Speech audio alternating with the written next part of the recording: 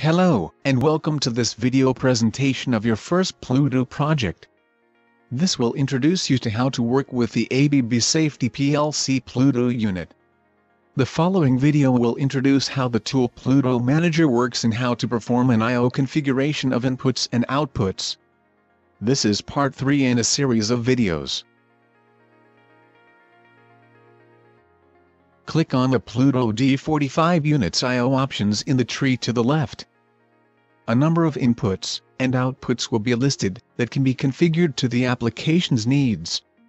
These inputs are called I/A inputs or I inputs. The first 4 inputs can be configured to be a static input that accepts standard 24-volt DC, or a dynamic input that works with a dynamic signal. This is a 24-volt DC square wave, with 25% duty cycle in 3 different shapes. They can also be configured to work as analog inputs, 4 to 20 mA, or 0 to 10 volt DC. Furthermore, they can be configured to work as speed counter inputs. The following 4 inputs can be configured in the same way, except as speed counter inputs. That was the first 8 inputs. The following inputs, I30 to I47, can be configured as static or dynamic inputs. Configure I30 to be a static input. The 2-channel emergency stops channel 1 will be connected to this input. Configure I31 to accept a dynamic signal of the A pulse type. Check the box to accept a non-inverted signal, since the square wave dynamic signal will pass straight through the emergency stop's normally closed contact. The A pulse dynamic signal needs to be sourced from this Pluto unit. More about that soon. Now follows the so-called IQ inputs / non-safe outputs. Please keep in mind that the output part of these terminals are non-safe. This must be considered when using them.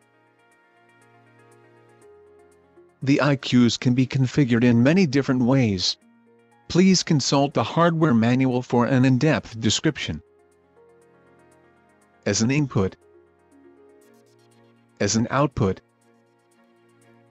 as an input and output at the same time, as a light button, perfect for a reset button with light indication, as an analog input with a 0 to 27 volt DC range, or as a status bus input used together with a dynamic circuit. Configure IQ13 to be an output that generates an A-pulse dynamic signal as a source. Add the input that will be used for the proximity sensor EDN. This will be IQ14. Configure it to accept an A-pulse dynamic signal, but don't check the box, since the EDN inverts the signal. This is used to detect short circuits bypassing it. The light button reset button also needs to be configured. Click on Pluto Unit 1, and go to its I/O options, in the tree to the left. As can be seen, there are fewer outputs, but the procedure is the same. Configure IQ10 to source the dynamic signal from this unit as an A-pulse as well. Please note that this is a different A-pulse dynamic signal. Each Pluto unit can only source itself. Configure IQ11 as a light button. Let's take a brief look at the variables. Here a number of tabs can be seen. Grayed out means unconfigured, and white means the I/O has been configured under I/O options. Please note the tab names, they clearly indicate each I/O's intended use. Safety inputs, safety outputs, non-safety outputs. Please note non-safe. Global memories, Boolean bits that can be used to exchange bits over the bus between Pluto units safely. Memories. Memories are local Boolean bits that can be used in the Pluto unit's logic only. Registers. Registers are 16-bit integer registers. Double registers. Double registers are 32-bit registers that are created by combining two 16-bit registers. System memories. System memories contain useful Boolean bits that can be used when programming. System registers.